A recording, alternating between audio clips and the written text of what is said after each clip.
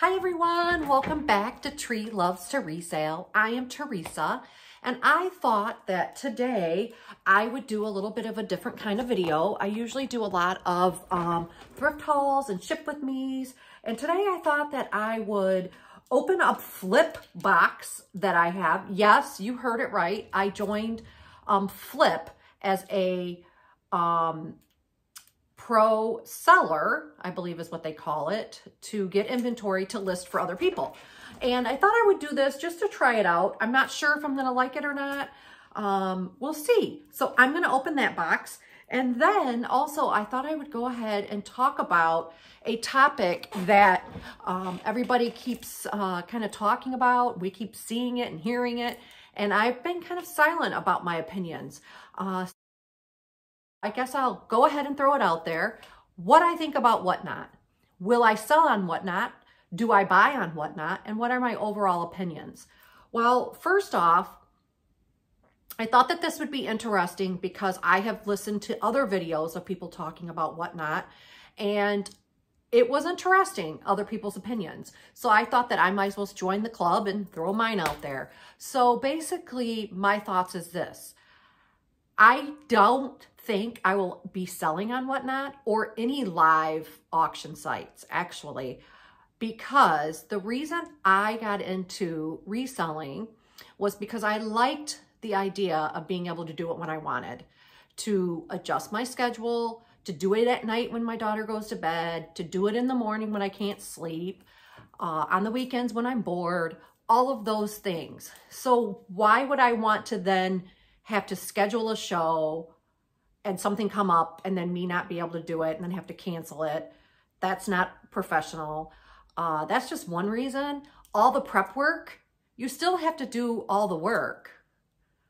And then you're selling your stuff for less. That I don't understand. I don't understand that concept. I don't understand why I would go out and do a thrift and spend my time buying things to come home and sell it for what I paid. I'm not doing this just for, I don't know, for nothing. I'm doing this actually to make extra money, to help pay my bills, to help feed my family, that sort of thing. So I guess I don't really understand the concept of not making any money. If I was going to do that, I would just continue to donate, which I already do. So I don't understand that piece of it. And then building a business or building your followers and all of that, I don't know. I don't want to do another social media platform.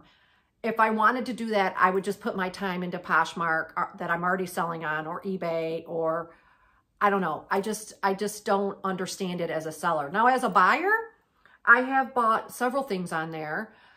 I have bought, quite honestly, I don't really personally think that it's good for inventory, because the stuff that I could resell to make money on, it's not like I'm getting that stuff for, oh, so cheap. I have purchased a couple dresses on there to resell, and honestly, my margins were actually smaller. My profit margins were less than what if I were going out and thrifting. So I don't understand that either. Now for me, myself, I've bought a lot of cute DIY custom t-shirts on there that I absolutely love. I've bought items for my daughter that she loves. So if you want to go on and buy something for yourself or for someone else, I think it's great, regardless of what the price is. Because you're going to pay what you want to pay. If you don't think the price is too much, if you think the price is too much, then you're not going to buy it.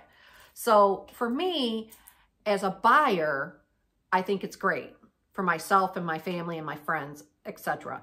To do inventory buying on there. I've tried it. I've bought a couple boxes of bundles or pallets, bundles to get better shipping price. And honestly, the inventory I bought was not anything better than what I can find. And I paid a lot more. So I don't see that being a great sourcing opportunity.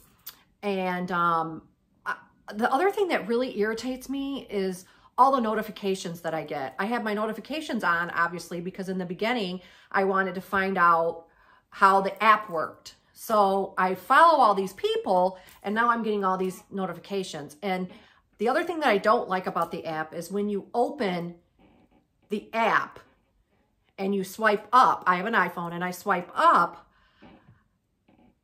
the video starts playing, and it's very hard for me to get the video off even when I swipe out of the app. Obviously now maybe I'm doing something wrong. I'm not the best, but it's kind of wonky. The app is wonky.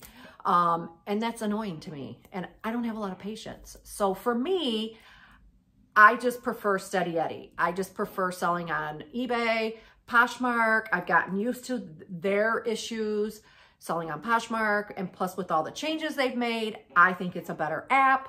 So for me, I'm happy doing what I'm doing. I'm not going to add another platform that I have to learn. And, you know, I'm not one of those people that want to try everything. I just want to streamline, get my processes in place, and work like a well-oiled machine. So that's kind of how I feel. Now, maybe I'll change my mind. I don't know. I'm interested to hear what you think, what your opinions are. Tell me in the comments. Now, for the best part, or the part that I like is opening inventory. Now, I got 2 different lots that are coming. One person hasn't even told me what was going on. The other person has. I can tell that I'm pretty when I say I'm going to do something, I do it, and I don't procrastinate. So that's going to be interesting to see how that flies. Now, I'm not going to obviously tell who my customer is or any of that. I don't even remember. I'm going to open it up and I'll remember when I see it. So here's the box. Again, like I said, I don't remember. I got matched with 2 people, and I think this is the smaller batch. Now, I do plan on getting this stuff up quickly. Okay, so this is how the box is. Whatever. This is how she's got it all in there. She's just got it thrown in there. Everything is just thrown in there. I'm going to go through it and make sure that it's all like what it's supposed to be. And then go from there. And then I'll open up the app and see what the app says. Now, this was I like J. Crew. This is a really cute J. Crew blouse. Extra large. It's kind of like it's got like the pencil ruffle on the bottom. Zip up back. I think I can sell this. Now, I did write down, so if you're not familiar with Flyp, what happens is once you get matched, in that process, right before that, they send, when Flyp says, okay, we think you might be good with this person, send the estimates. I wondered how that was going to work. The estimates, you write up the estimates, what you think that you can sell the items for line by line. And it's really fast. I thought, oh gosh, is this going to be hard? No, it wasn't. It was really fast. I wrote them down on something, and let me see if I can find where I put them. I put them in my everyday calendar. This is my stack of stuff. So let me see. I put them in here so I would know what the estimates were without having to go back and look. So, okay. I'm not sure how much I said that I could get for this top. Honestly, I'm just not sure. I don't have, it was the other account, the other set of products. Another item is a Madewell extra small sweatshirt. Okay. Next item is a thermal Madewell thermal size medium. It's fine. Yeah, these are all in fine condition. Next item is a soft surroundings, kind of stretchy tunic. Next item, and this is the last item. So this was a small batch. And this is a Madewell medium, kind of like a t-shirt, long sleeve t-shirt. So as you can see, I don't know. They kind of, I don't know if it's, I don't know. They got an odor to it. I don't know if it's the box or what. But as you can see, there's tops. I list a lot of tops. So it's 3, 4, 5 tops. I should be able to list those pretty quickly.